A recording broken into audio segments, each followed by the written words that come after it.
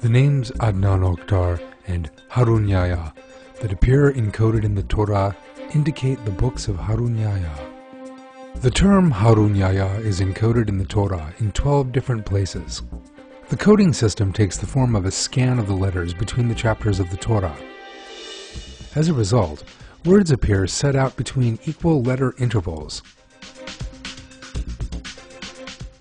For example, with the coding system you are now seeing in Table 1, the letters that constitute the name Harun Yahya are set out at equal intervals between Leviticus 10:1 and Numbers 5:21 in such a way that the 2003rd letter is an H, the next 2003rd letter an A, the next an R, the next U, N, and so on. On examination of the letter between Leviticus 10:1 and Numbers 5:21 on the basis of this coding system, we encounter the name Harun Yahya.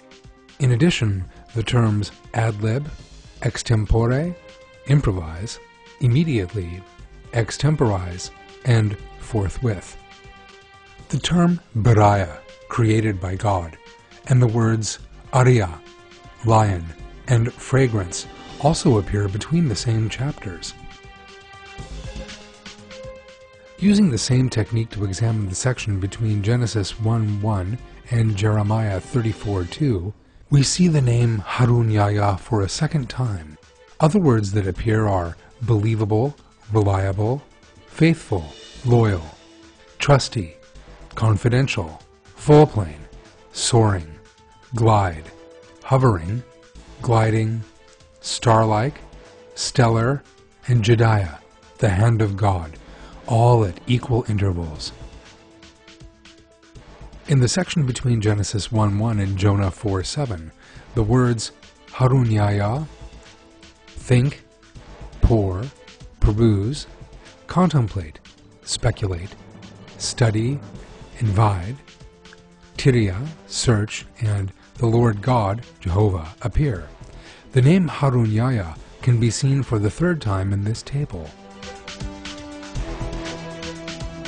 Between Genesis 1:1 and 2 Chronicles 36:23, we encounter the name Harun Yahya for the fourth time.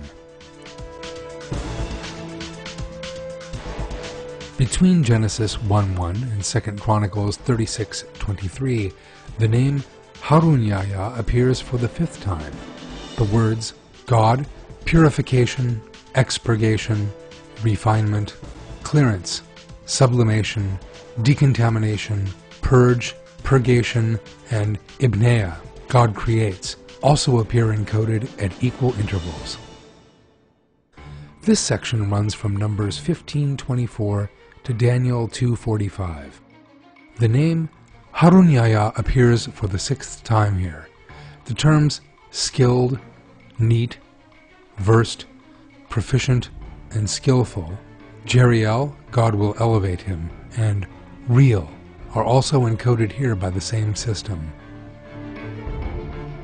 This section runs from Leviticus 16:29 to 2 Chronicles 36:23. The name Harun Yahya appears for the seventh time in this section. The term erisai, like a lion, is also encoded in the same way in this section.